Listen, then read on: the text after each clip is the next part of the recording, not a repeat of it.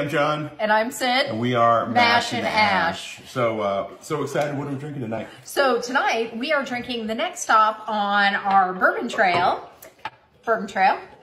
that was Angel's Envy. So this is Angel's Envy. This is sort of their standard Kentucky straight bourbon, finished in port wine barrels. As you can see, we broke into it with some friends. Yep. Now this is at the other end of Main Street. Fantastic. Yeah, this is the other end of Main Street. We started with Peerless.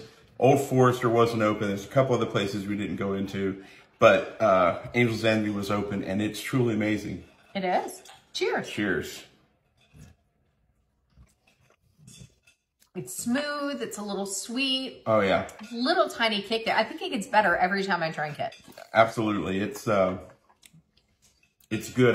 You can always feel it coming down, but definitely good. Maybe not your starter bourbon, but definitely easier than some other bourbons. You know, it's got a great sort of maple flavor to it. So definitely check this one out.